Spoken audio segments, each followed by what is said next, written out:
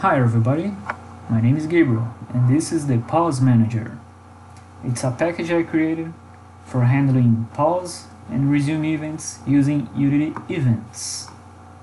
It's small, free, easy to use, it's fully integrated with Unity's input system and you can use it in commercial and non-commercial projects. This is the link for the asset store, I'll leave in the description, and let's show you how to use it. Here I have Unity's 2017.1.0. This is the minimum version required to use the Pause Manager. So let's go to Window, Asset Store, and search for the Pause Manager. Pause Manager.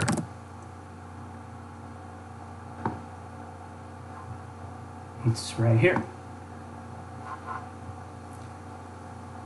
Here I have downloaded it again, and probably will be a download button for you, so just click it and then click on the import button. As you can see, it's quite small. There's only 4 scripts, a prefab, there's the example scene, a rotation script used in an example scene, and documentation. So let's hit import.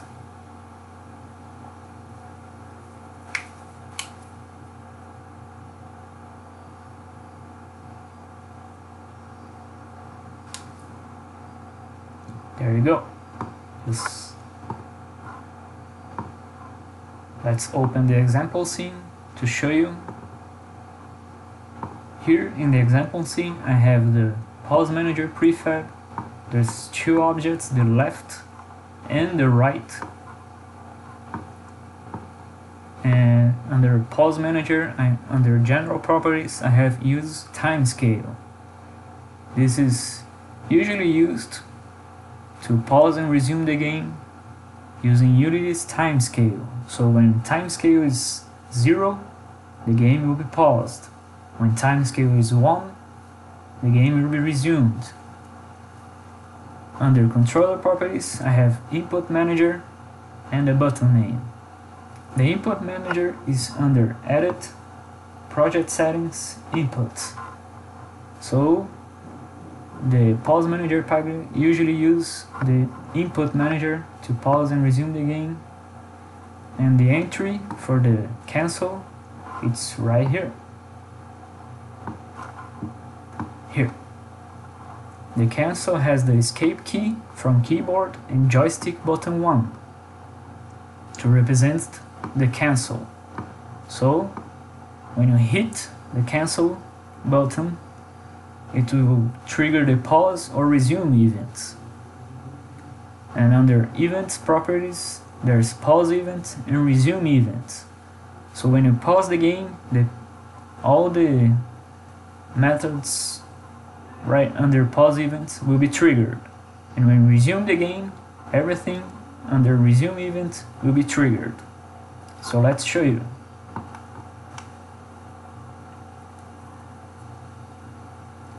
So I'll just hit the escape key from keyboard and I pause the game. The objects were rotating and they stopped rotating because I'm paused. So when I click it again,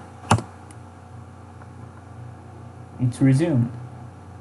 So this text right here, it appeared because of the pause events. So when I enable the text under pause events, so when I resume it, when I resume the game, the text will be disabled.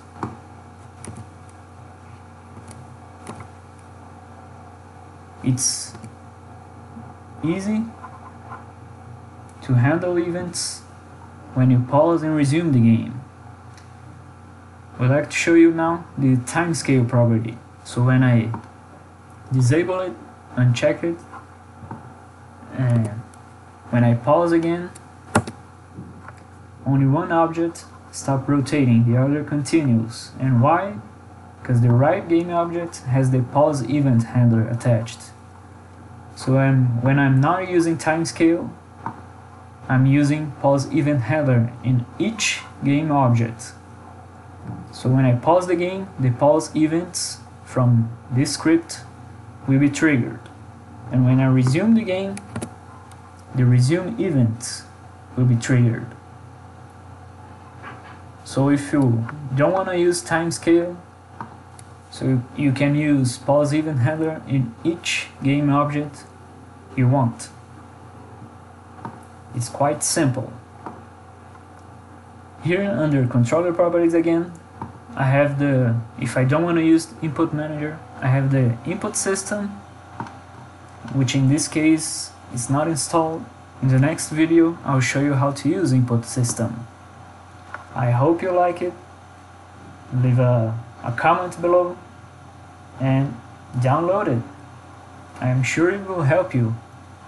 Thanks.